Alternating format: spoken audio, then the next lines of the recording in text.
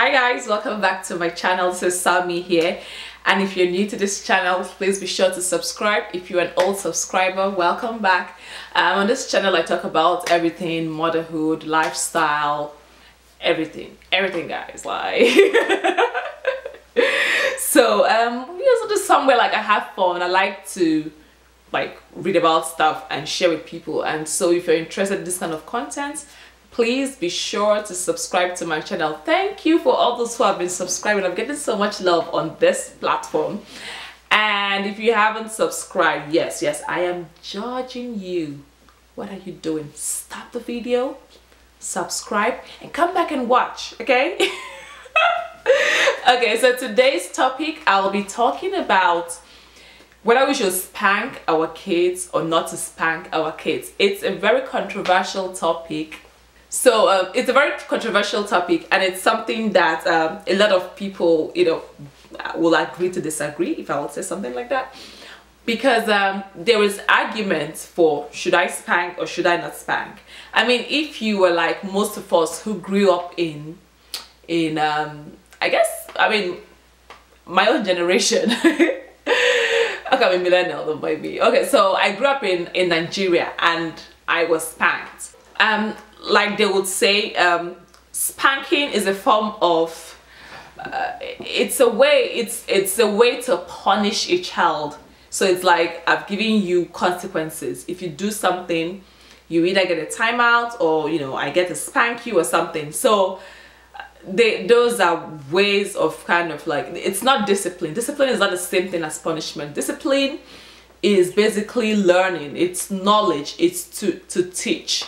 So discipline is not the same as punishment. Like, let's get that straight. If you want to know more about positive parenting, you're going to check out my next video where I'm going to talk about all that. But in this video, I'm going to talk about whether we should spank or we should not spank, and the reasons why people think we should spank and the reasons why they think you should not spank. Okay, so I'm going to dive right deep and tell you the reasons why people believe you should spank and why you shouldn't spank. So people believe that people who are spanked actually end up going to college. Like they are better behaved kids. They're set up for success, and also it's what the Bible says, that you should spare the rod and spoil the child.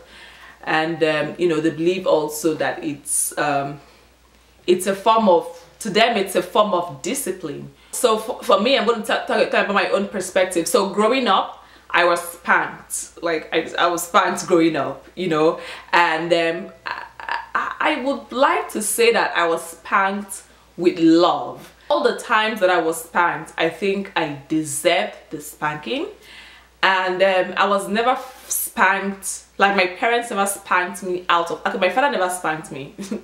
So like my mom never spanked me out of anger, my grandmother never spanked me out of anger.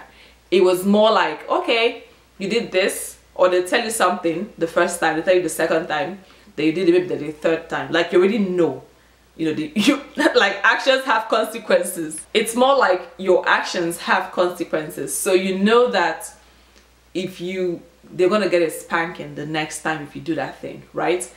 And every time that I was spanked, it was more like they spank you, and maybe like 10 minutes later they'd call you back and tell you that, you see, do you know why I spanked you? Like they'll bring you back in love and you continue your day. So it was never like you did something and they lash out in anger. Sometimes my mom might be going out and she'll tell you later, she'll get back to it. Like she'll go out and come back and she'll now do the spanking. Like so it's like she has planned it. It's not a you do something and they slap you kind of situation, or you do something and they kind of like spank you, and like she doesn't spank out of emotion, she spanks to correct. So that's why maybe I'll be like, I've not experienced what people are saying about spanking. But also in school, when school, and I know there were times like I didn't like to be spanked. It was like, I think it was a little bit shameful for me.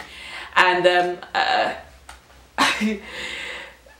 growing up back home in Nigeria, like teachers had the right to spank you, right? So you're late to school, you're tardy, you get spanked.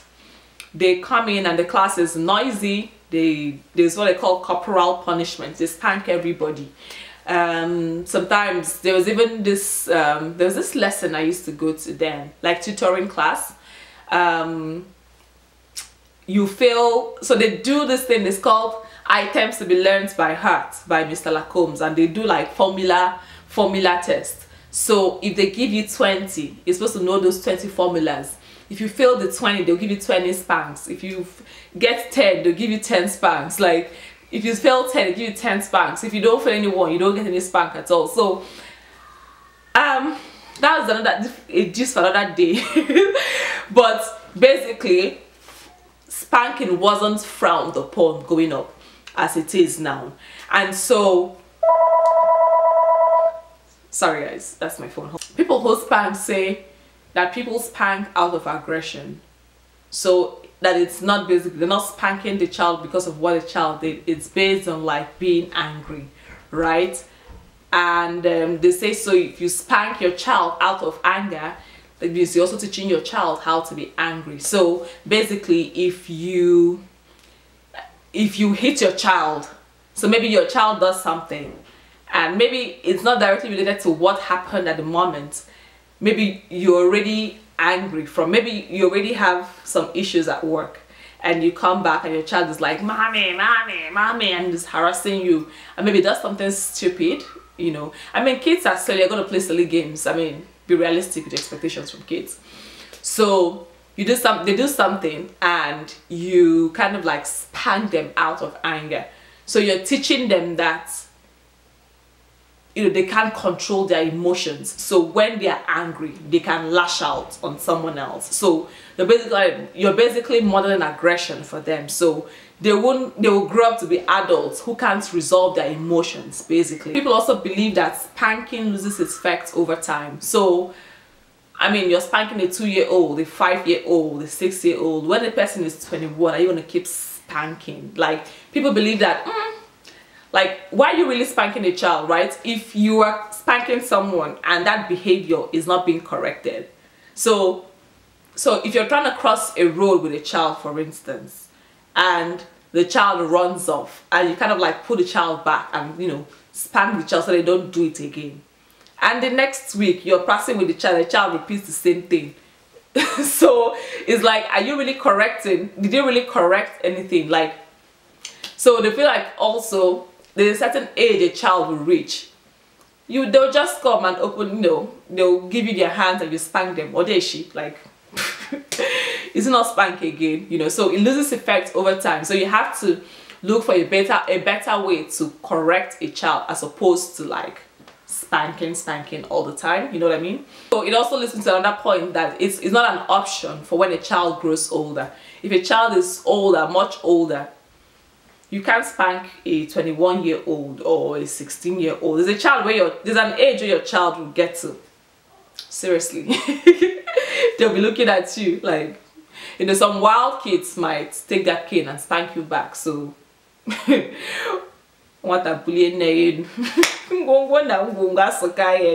So like, don't say no, but there's an age you reach that it's no longer spanking that will do the work for you. People believe that, you know, kids who were spanked, they feel shame, and that sort of like affects like their self-esteem when they get older. So I mean, if maybe you grew up in a society where people were not spanked, back home we're all spanked. So I mean, the only shame I had was that I didn't want to be that kid that would be spanked. So that's why, to me, it was like, I don't want to be spanked. But not like, so, but anyway, that's what people believe is like, if you're spanked, you're going to feel shame. And it could affect your self-esteem issues much later in life. They also believe that kids who are spanked, it doesn't teach them to behave appropriately. Like I already said before.